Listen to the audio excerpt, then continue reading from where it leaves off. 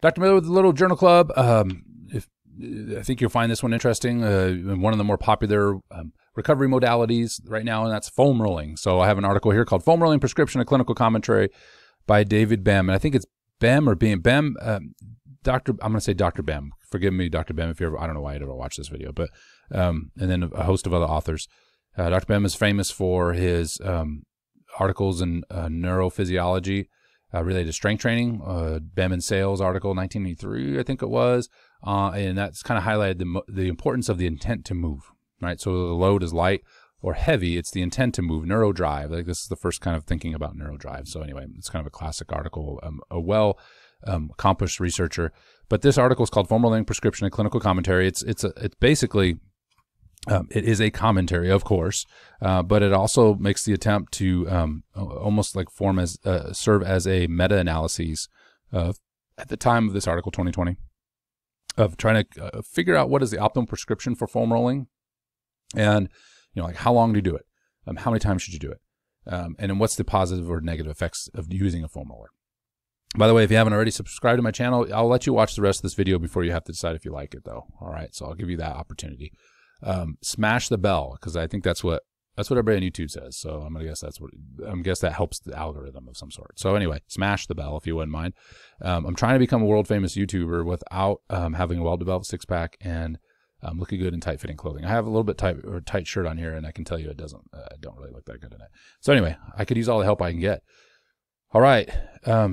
So I won't belabor this one too much. Basically, at come on, brain.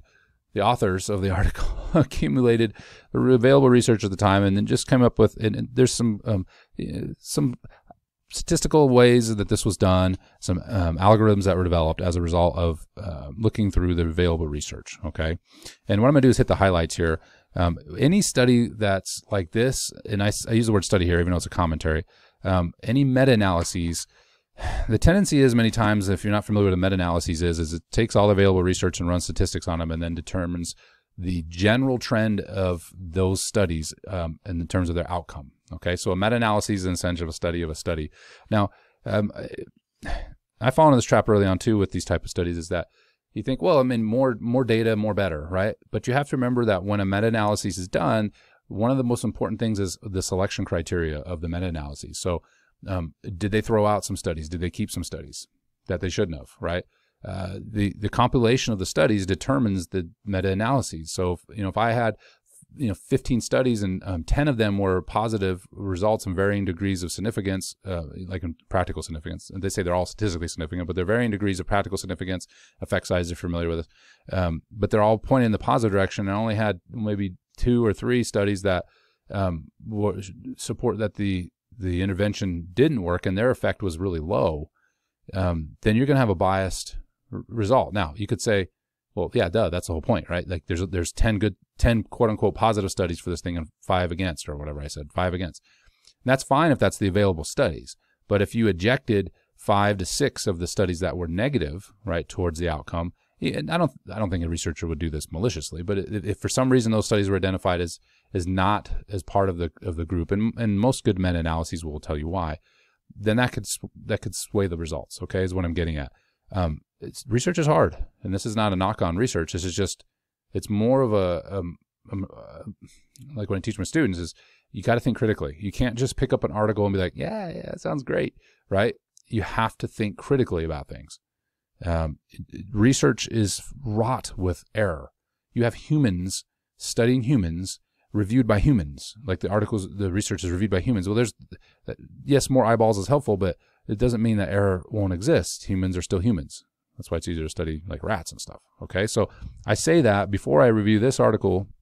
I said that before. It's just to keep some of the recommendations that came out of this article in mind. So in terms of what this commentary is basically pulled in, and ran some different type of stats than you might find in a meta. And in fact, the author does a good job of saying, why this wasn't in a meta-analysis, and it was because of a lack of heterogeneity. Let me just read it. This year in the volume of the heterogeneity of the performance data were insufficient for a meta-analysis. So in other words, there's just not enough data to support a meta-analysis. Okay. the author also had already published a meta-analysis on foam rolling. Okay, so I say all that says, why wasn't this a meta-analysis? Why was this done using a different statistical analyses? Well, those are the reasons given. Okay, it's basically what this article did is it looked at all the variables and made regression equations as a result. And so if a regression equation is like if you've ever done body composition calculations or used a calculator, but there's a regression equation behind that. So you put in some variables, and what comes out is the regression equation will tell you what variable is the most important, and it'll tell you the weight of those variables as well. And so this commentary used that statistical approach in order to tease out prescription guidelines for the foam roller. All right. Again, is that a perfect method? No. Is it still something valuable to aggregate all the available data at the time? Yeah, I think so. And I think you'll find that I think we tend to go with research sometimes and then throw out what we see with our eyeballs. So anecdotal evidence, right? Now, anecdotal evidence is lower on the scale many times when it comes to levels of evidence, of course, but it's okay to check clinical or to check research evidence or evidence out of the research literature with anecdotal evidence that's been provided by your eyeballs and your experience and your coworkers, right? And you sync the two. You know, they complement each other, and you can refine then in different populations. Perhaps you have this article that's research that says, you know, X treatment works this way, and you're like, well, it doesn't really work with them, but it works with these other people, right? And then you look back at the article and it was like, well, yeah, it didn't really address, you know, it was the wrong population. The population that should work with everybody. No, it doesn't really work with everybody because I had people that were not in that population in the study. And lo and behold, the people that does work with are the people that were in the same research study. So those are things like it could be men and women, right? It doesn't work with men, it works with women, whatever the intervention is. All right. So I say all that as a backdrop, that when I give these guidelines that were provided from this research, they should still be viewed with skepticism. It doesn't mean they're not good. This wasn't a well done study, but I think you can still use your eyeballs, and you'll see that any good prescription, if you will, there's a range, right? And that should, you know, as long as you're within the range, you're probably in good shape. And most people do this. There's one part of this though I want to point out where most people, I kind of already made a joke about it, but most people mess up when it comes to foam rolling. So again, if you're not familiar with foam rolling, the idea, there's different ways to do it. There's trigger point therapy, and it used to be, and the article talks about, you know, some of the reasons why foam rolling will work, and we don't really understand all the mechanisms. It's traditionally called self-myofascial release, and so the idea originally was that fascial bags that, you know, so if you ever, because everybody just looks at cadavers, right? If you've ever seen a cadaver, the musculature, typically by the time you view a cadaver, the individuals who open the body have dissolved out the connective tissue, a lot of the fascia. And so fascia runs through the muscle and runs around it. And around each muscle is a fascial bag as well. It's connective tissue. And so if you had quadricep muscles that are, you know, if you've ever seen a cadaver, you know that it doesn't look anything like your anatomy book. And it's, you know, a lot of these tissues are smashed together, right? I mean, a quadricep is really compressed together. It's a small space. They're not as clearly delineated until you look and try to find the, you know, the tendons and the connective tissue pieces.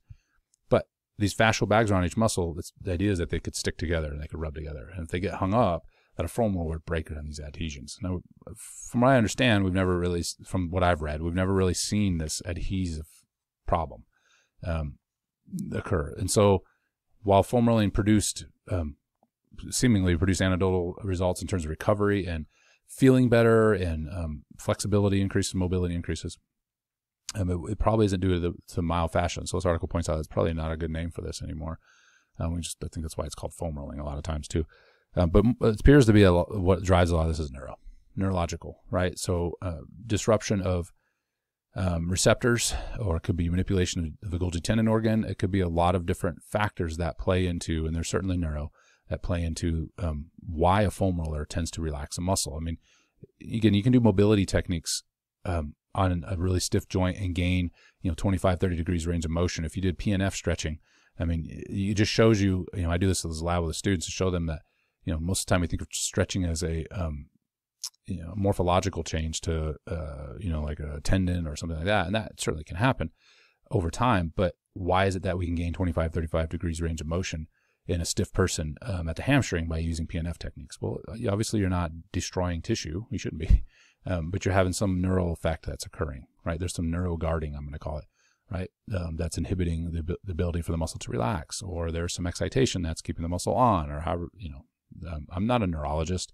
I've tried to study a lot of neurophysiology, and it's definitely not my expertise when you go down into those levels, but it's still fascinating. It's still fascinating. So when we look at this article, talks about some of those mechanisms, and it'd be worth just picking up just to kind of follow up with some of those things. But let's just go over the outcome of this study. Again, it walks through the selection criteria. Some of that criteria included only full articles, so in other words, no abstracts, healthy individuals. I'm just looking at this. I paused for a second so I can make sure that's performance of foam rolling or roller massage, no manual massage, testing of acute effects of range of motion or selected performance measures, jump height or power, sprint, and stuff like that.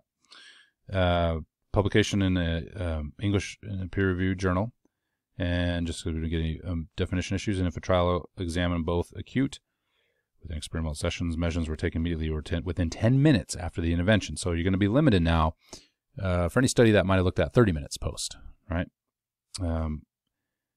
Rolling combination of the treatments or pathological populations. So, back up. Exclusion criteria was studies involving only chronic training effects. So over the course of many sessions. Okay, this isn't a study. This particular review is pertaining to acute effects within 10 minutes. Okay, in healthy individuals. Other exclusion was rolling combination with other treatments, which would be very interesting, right? I mean, reductionism is important because we can at least identify some effect that something like foam rolling might have by itself, but perhaps foam rolling is best done with, doing some resistance training. I don't know. I'm just making that up, but you don't know. Or pathological population, so injuries or something like that. Okay, abstracts were excluded, as I mentioned before. Okay. So from there, the data was accumulated, a total of 73 articles, and 254 measures were used in the analyses. And there's a nice little flow chart in here as well, which is very helpful when you look at meta-analyses, or this isn't a meta-analysis, obviously, but when these larger studies, that can give you a better picture of, what kind of studies went into it. And, some of the highlights, of the excluded ones were manual massage, 21 of them, chronic training studies, there were 4 of them that were excluded, 14 abstracts and 25 reviews were excluded. That makes sense with the reviews. So, then you can see what was included and why. And so you get all the way down the bottom of 73 articles. Okay. So anyway, that's just a little background of where the data came from.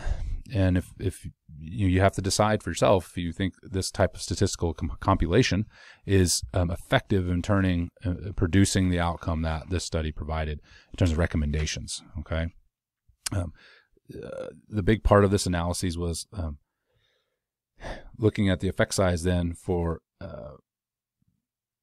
each one of these differences. So like how long a set was, okay, how many sets were done, right? And the regression equation essentially plots a line about where did the greatest effects occur among these different variables, among these different studies. So for example, the number of sets. So I don't want to show you this because copyright, but like the number of sets, there was more accumulation of effect size that was meaningful. Sorry, when you get an effect size, over 1 and not just trivial effects, that the line basically bends up when you get a number of sets between 2 and 3. Okay, so another number of rounds of foam rolling was around 2 to 3 when these effect sizes from each study were plotted. All right, and it appears like in this one's somewhere in between 2 and 3. When the effect size of set duration was plotted, right, then in terms of how many seconds it was, you get the line bent up around a little over 120 seconds. So now you're getting a range of, if you look at the curve, when it starts to crest, when it starts to reach its apex and starts to come down, you can get a good idea. Like there was studies that had over 300 seconds, and their effect size then started to drift towards 0. So in other words, longer rolling didn't seem to be as effectual when it came to whatever the study was determining, whether that was better range of motion, jump height, or something like that. This is how the analysis works. Okay, hopefully it's not too confusing. So you take the study's effect size of whatever they're trying to study, what was it, and then you plot it depending on these different variables: set duration of foam rolling, number of sets, rolling frequency, right? How many times? Okay. So hopefully that's helpful. Okay. Now, what's the results? What did this article find after I'm trying to explain the methods? And again, I probably clunkily explained the methods, but here's the deal. You have to understand the methods of a study in order to appreciate the results. Because if we don't critically evaluate the methods and we run away with the results, if you just get to like in the Strength Conditioning Journal has the practical applications in, if you just go to that and say, okay, this is the way it is, and again, kind of a silly example would be like, the study was done on ostriches, and you're talking about humans, right? Or this study was done on lampreys, and you were, right? I mean, we skipped all the important details here. So anyway, the practical applications after running these regression analyses in the 73 studies and looking at where the effect size tended to pile up, was that when it came to looking at promotion of changes of range of motion, okay, so within 10 minutes following, and these are all important caveats, within 10 minutes following foam rolling, the prescription was, and this won't be probably be a shock to anybody, but should involve 1 to 3 sets, so 1 to 3 rounds, right, of 2 to 4 second repetition duration, okay, and I'll talk about it in a second, for a total rolling duration of 30 to 120 seconds per set. Okay, and then we're talking about per muscle now. Let's say you foam roll your hamstrings, okay, and you want to know how to optimally do it in order to achieve some sort of immediate promotion of range of motion, something that's significant and not trivial, large magnitude, in other words, a large effect size. So it's something that's going to be practically significant as well, okay? It's not just like it was an improvement of 1%, 1 degree of range of motion. It's something that's going to be significantly practical for that particular muscle and the range of motion associated with the joint that's connected to that muscle or muscles. Okay, so 1 to 3 sets. So you're going to do it 1 to 3 times. You're going to foam roll your hamstring.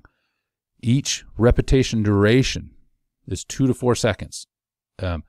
Full length of the muscle. So 1 Mississippi, 2 Mississippi, 3. But that's rolling down.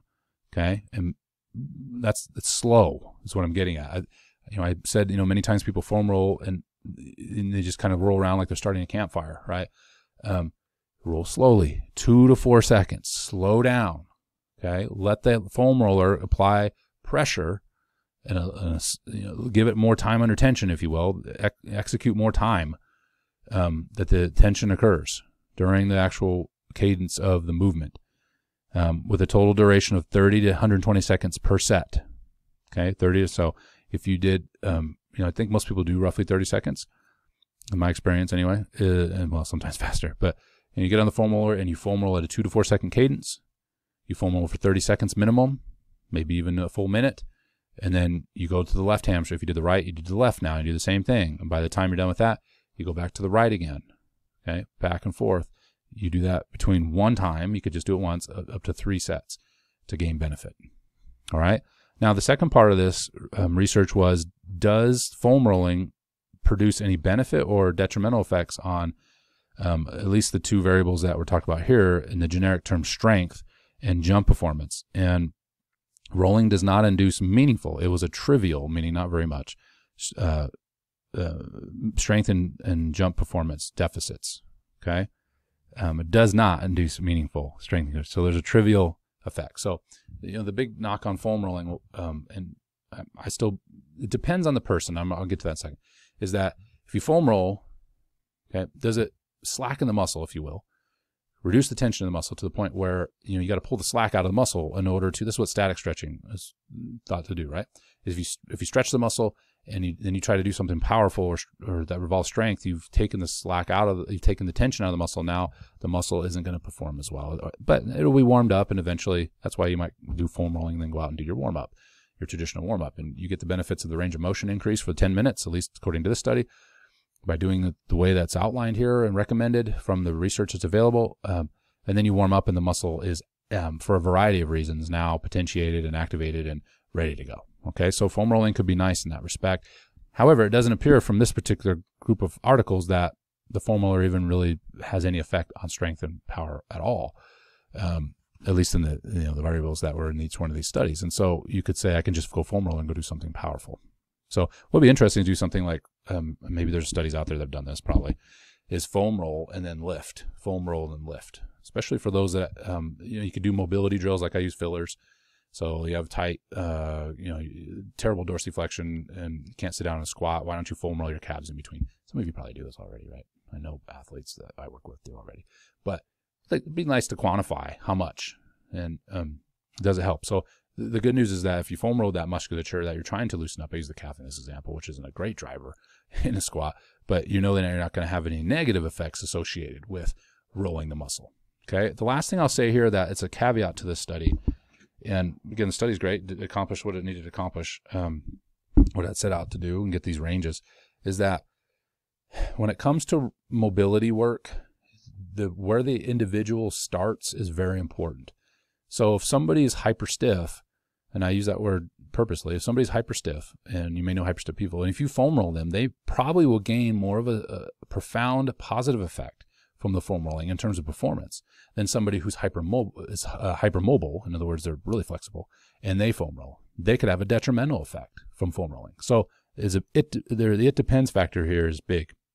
And this particular article doesn't really address that. It just says healthy adults, and that was not the goal of this article.